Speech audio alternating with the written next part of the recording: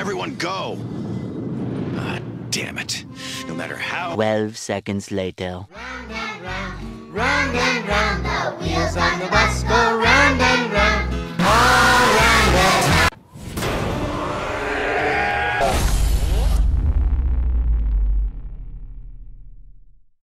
Hey, what's up soldiers? My name is GregFPS, the Zombies Extraordinaire, and welcome back to another Call of Duty Zombies Top 5.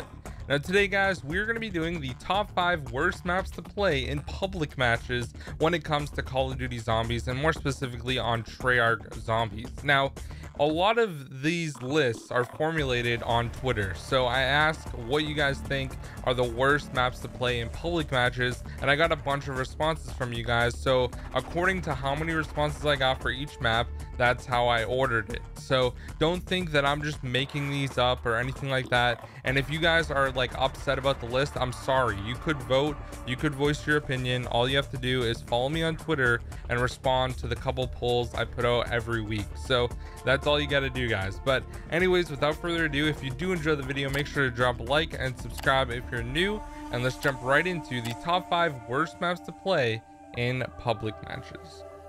All right guys, coming in at the number 5 spot is going to be Drak. Now, Drak is a fantastic map and it's a lot of fun, but in public matches, every single person wants to get the Stormbow. It literally, every single time, as soon as someone gets the bow, they make a mad dash to the Stormbow every single time.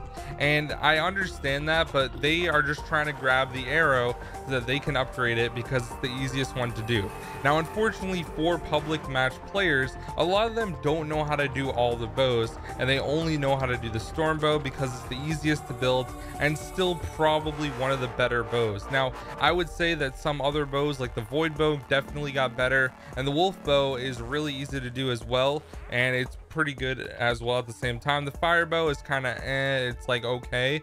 So I can understand why people want to get the Stormbow, but at the same time it's kind of ridiculous like when you play public matches, because everyone wants to get that bow, and if they don't get it, they just back out of the game, so you're pretty much just screwed at that point. So I would definitely say Drak sucks when it comes to the number 5 spot.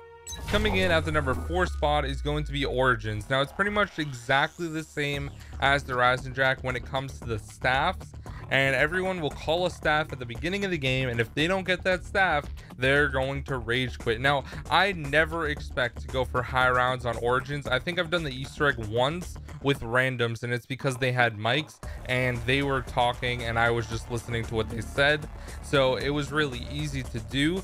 And that's a big thing when it comes to public matches. Like, do you guys use a mic or not? Let me know if you guys even play public matches down below in the comment section. But I like to play them just for fun, to like make fun of how bad some people are, and it's just like fun every once in a while to do. But I would say that a horrible map to play is Origins, just because like everyone gets mad if they don't get like the fire staff, or a lot of people like the ice staff. I personally think all the staffs are somewhat good. I like the wind staff. I know that's kind of an unpopular opinion, but anyways, some people just get mad if they don't get the staff they want, so they back out right away. So Origins comes in at the number 4 spot. Coming in at the number 3 spot is going to be Shadows of Evil. Now, Shadows is one of those maps that's an on-disc map, so it's always going to have a large percentage of players, and those players don't usually have map packs, so they're just trying to get a feel for zombies. And I think Shadows was like a really bad map to have on disc, because it was really hard for a lot of people to actually learn how this map works. Doing the rituals, no one really knows how to do those. If you're like a brand new player, it's kind of hard to figure out. So I would definitely say that Shadows is just one of those maps, like, don't really expect to do anything good if you're playing in a public match, because chances are there's going to be a lot of downs from noobs who have no idea what they're doing.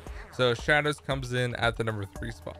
Coming in at the number 2 spot is going to be on Transit. Now, Transit is yet again another on disc map, and a lot of people like to play Town, and that seems like the most popular thing for like people who are just trying zombies out, and I think Town is a perfect map for that. But I wanted to not categorize each individual like transit map as its own map, so I just went with transit in general.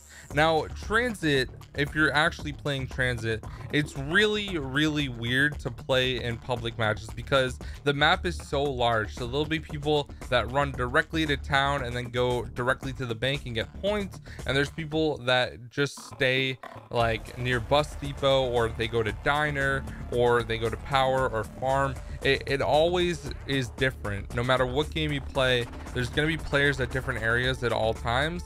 So it's kind of weird to play in a public match because, for example, if someone goes down at bus depot and you're all the way at diner, chances are you're not going to want to run all the way through the tunnel and go revive that player, and by the time you get there, you're not going to be able to save them either. So the only way that you can actually revive someone like that is if you have the denizen go through the light and make the portal, and you have to hope that you actually teleport where that player is.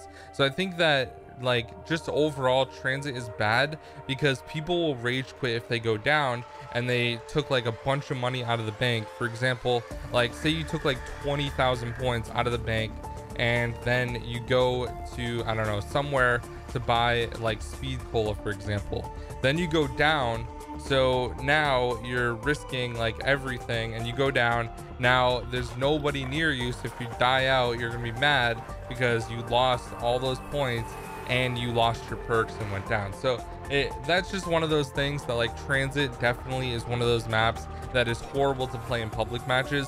I would much rather just play solo and have to restart than actually play with people on that map. It's just how it is.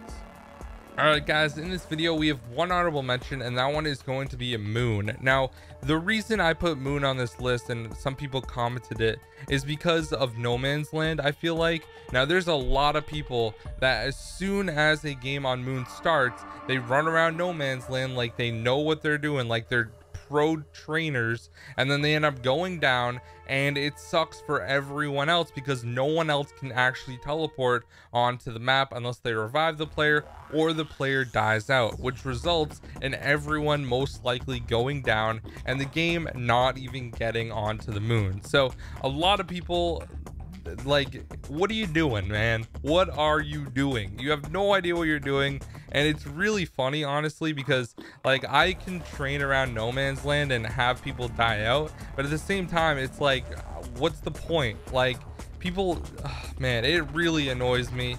I would much rather just teleport straight away and not have to worry about someone training, but it seems to always happen on Moon, so I had to put Moon at the honorable mention. And yeah, let's get into the number one spot. Coming in at the number one spot is going to be Shangri-La. Now this one got a ridiculous amount of votes, and I was actually kind of surprised because Shangri-La is, in my opinion, a fairly good map. But the reason the most people put this one is because of Pack-a-Punch. Now if you guys didn't know how to Pack-a-Punch on Shang, there's 4 different tablets that are located around the map, and each player, depending on how many are in the game, have to stand on a tablet. So if you're playing solo, you only have to stand on one, but if you're in like a 4-player like public match game, then people are not going to know how to stand on tablets or where they even are. And I can understand because a lot of people might say that Shang is a hard map, so a lot of people don't play it very often and they won't even know how to Pack-a-Punch on the map, and that's just how it is. So if you are expecting to play Shangri-La in a public match and actually Pack-a-Punch, good luck. It's probably not going to happen. So yeah, Shang definitely deserved to be in the number one spot, no doubt about it at all whatsoever. So anyways guys, those are going to be the top 5 worst maps to play in public matches.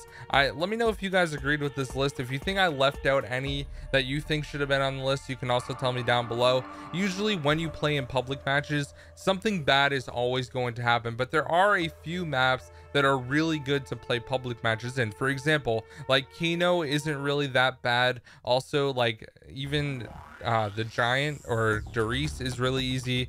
Like any like basic maps aren't too bad. 5's also not as bad. And then when you start getting into more like intricate stuff with like pack-a-punching and you have to go somewhere farther or different, it definitely can start to get a little bit more challenging. So that's why I made this list, and you guys seem to exactly know what you're talking about, because I agree with this list pretty much 100%. So anyways guys, thank you so much for watching. My name is GregFPS, the Zombies Extraordinaire, and I'll see you guys in the next video. Also, if you have any top 5 ideas, comment them down below and I will be looking at the list and see if there are any that I want to make. So have a good day. Peace out guys.